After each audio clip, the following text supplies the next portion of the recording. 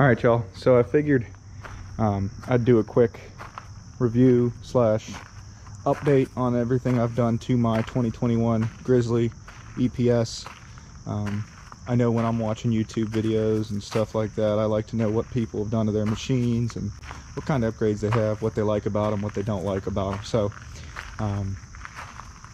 yeah, here we go. So first things first, I have 650 miles on the machine. As you can see, I do have the Quadlock wireless charger and mount as well. That comes on with the key. It's just a quick twist, pops off, twist, pops back on.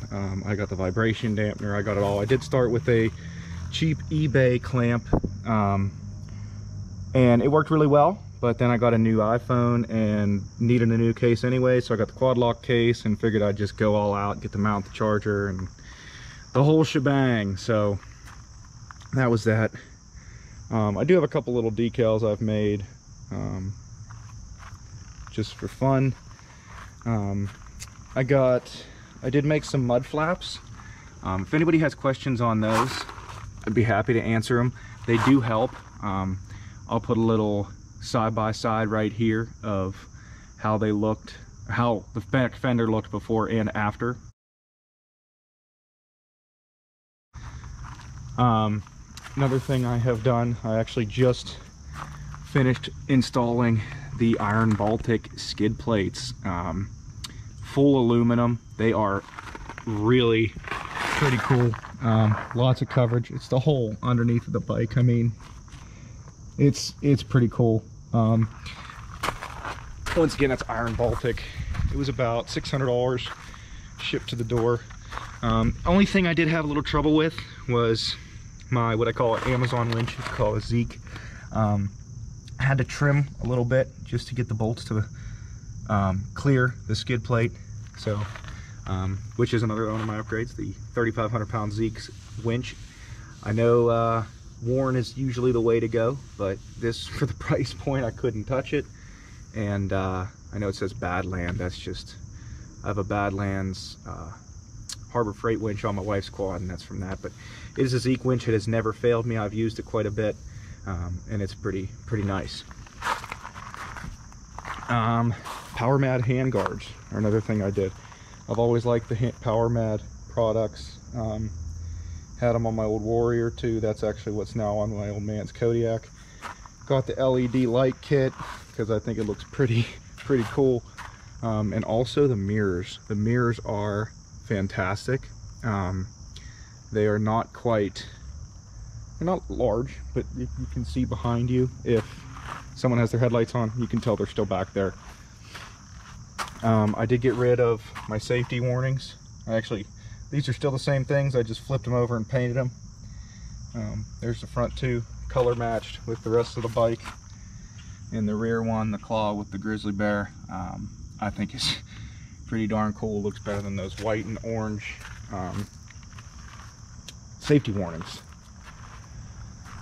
This back rear box was, I think, the first thing I put on this bike before I even took it anywhere.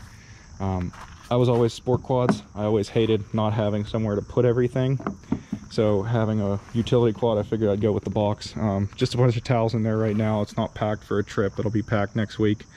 Not too many stickers yet. Haven't been too many places with this. Just got it under a year ago. So been to a couple of those twice now, but and a couple of those twice as well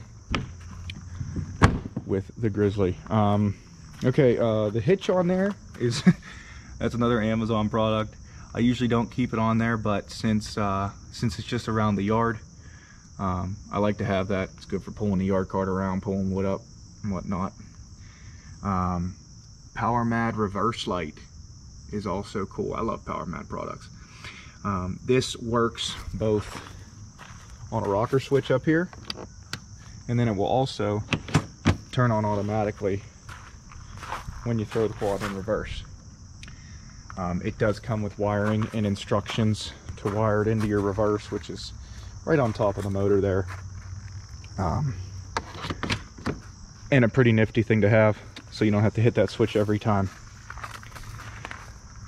Oh, what else? I just put these tires on before my last mountain ridge trip. They are Bighorn knockoffs, of course. They are Tusk Trilobites. They are 26 by 9 by 12. So stock, well, almost stock sizing, an inch wider than stock sizing. And I think they are actually a little bit bigger, true to size. Rear is also stock sizing, except they are, well, let me see.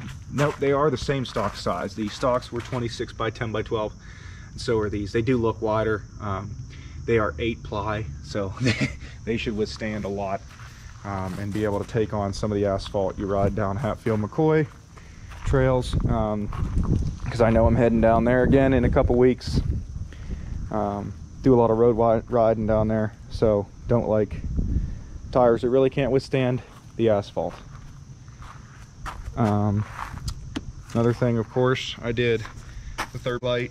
I put a different bulb in there so it matches the headlights.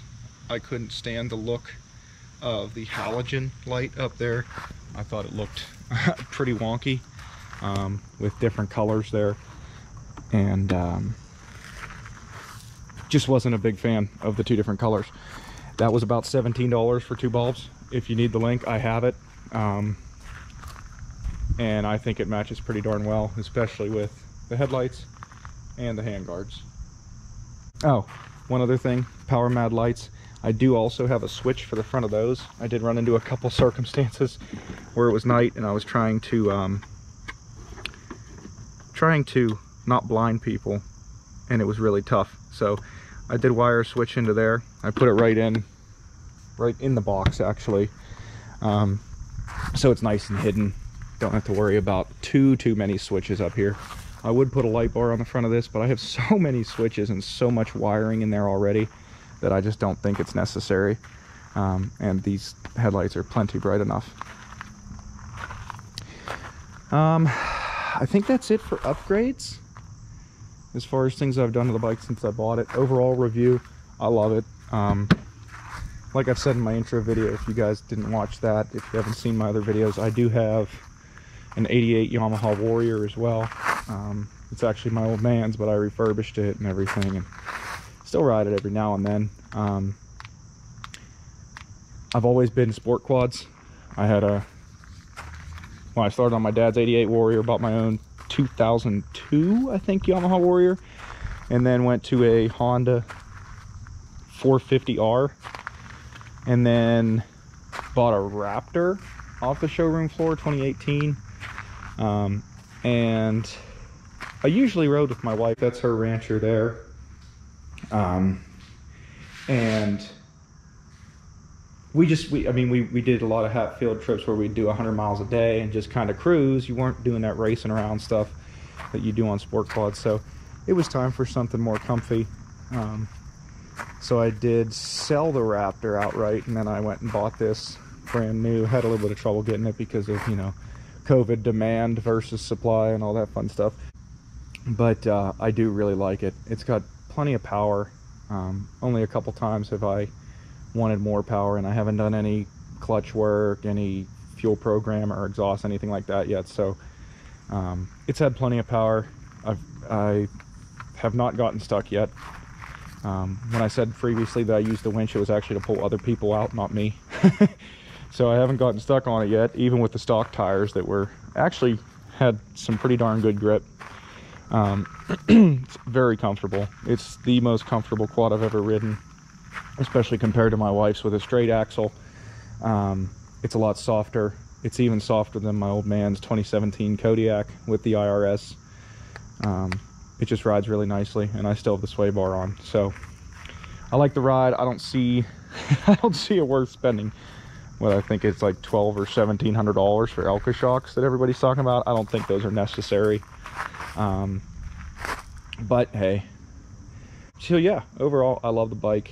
And if you guys have any questions for me, feel free. I've been Team Yamaha since I started on 4 wheels, which is about 5 or 6 years old. So Have any questions, leave them in the comments. Happy to discuss anything you've found or anything you know about upgrades maybe you think I should do. Anything I have that you have any more questions about, let me know. And thanks for watching. We will be posting a video in a couple weeks here. Well, probably a few weeks by the time I get it edited and up online. But we're heading to Hatfield, I think 2 weeks from Thursday. So heading down there for a few days, so hopefully get a few videos out of that. Otherwise, we'll see you on the next one, guys. Thanks for watching. Bye-bye.